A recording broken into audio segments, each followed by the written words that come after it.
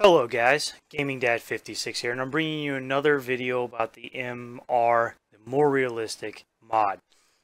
This one is going to be specific to harvesting. So you see I've got 3 harvesters lined up here, and a big field of wheat. What I want to show you guys is the effect that the More Realistic mod has on these harvesters. So let's just get straight into it. To show you this field, it's wheat. It is only fertilized in one little strip, and I'm not going to be harvesting in that fertilized portion. So this first harvester is set up in the unfertilized portion of it, okay? And I want to show you guys this because with the More Realistic mod, the yield is supposed to affect how quickly a combine can make it through a field. The amount of material going through the head is supposed to determine how fast you can go. So we're going to put that to the test now. We unfold our combine, we start up the header, okay? And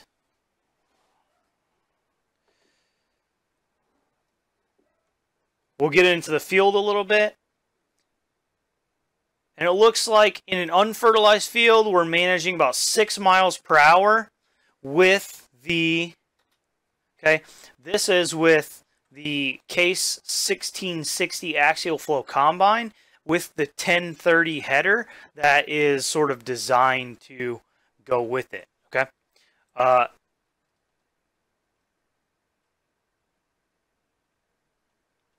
The second one, we have this Case 1660 axial flow, same combine, but now we're sticking on the front of it this 35-foot Case header, okay? The reason I'm doing this is you'll see people often get into combines, and as a way of getting around the expense of a new combine, they'll just buy a bigger header for the same combine that they have, okay? In the base game that works because combine power is essentially useless. But now it's supposed to make a big difference. With the 35-foot wide header compared to the 14-foot wide header on the other combine, we're going to be putting more than twice the material through this combine at one time. So our speed should be quite a bit slower. We'll see how it works. Okay, pedal is to the metal right now. Once we actually get into the field, yeah, we're down to 1 mile per hour, okay? So it's still possible to put a bigger header on a smaller combine, but it's going to slow you way down. 2-3 miles per hour tops is what it's looking like here, okay? So no longer is putting a huge header on a tiny combine really a good choice to get work done faster, because your combine is going to move much slower. And then just to demonstrate, I pulled out the Case Axial Flow 7130, and this is the combine that's actually meant to go with this 35-foot header. So we'll fire this guy up. We'll get him into the field and see what he can manage with this 35-foot header. Okay? Pedal to the metal. Let me get into the field a little ways. And you can see we're still moving about 6 miles per hour, 7 miles per hour. Okay, so getting the right header for the right combine now makes a big difference. You can't just go stick big headers on little combines anymore and still cruise through the field at 6 miles per hour. So one more test I want to do, and just to show you guys again, this is an unfertilized wheat field, or at least the portion we're in is unfertilized, okay? And we're managing, what did we end up managing? About 7 miles per hour here. Okay. That's with the 1660 with its proper header.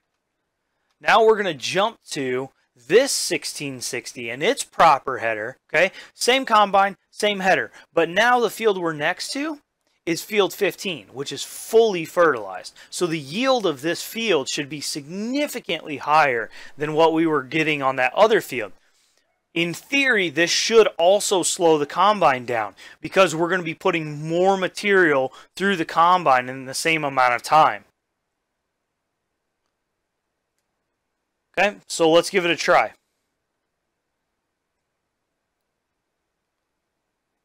And get into the field. There we go.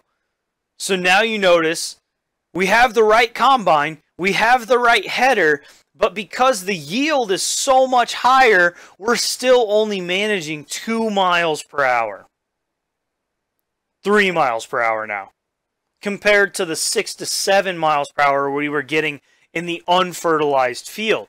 So something to keep in mind with combines. The more material you put through the header into the combine, the slower the combine is going to go. Whether it's by getting a bigger header or whether it's because the yield of the field is increased.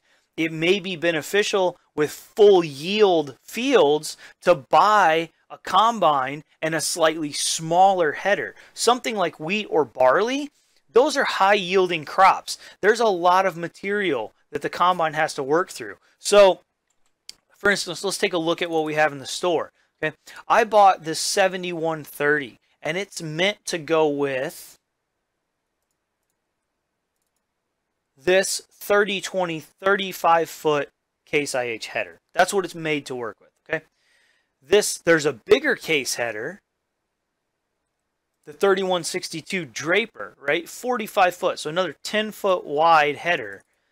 And that's meant to work with the 9230. If I stuck that 45-foot header on the 7130, I probably wouldn't go too fast. It probably wouldn't be awful, like 1 to 2 miles per hour, but it would probably be significantly slower.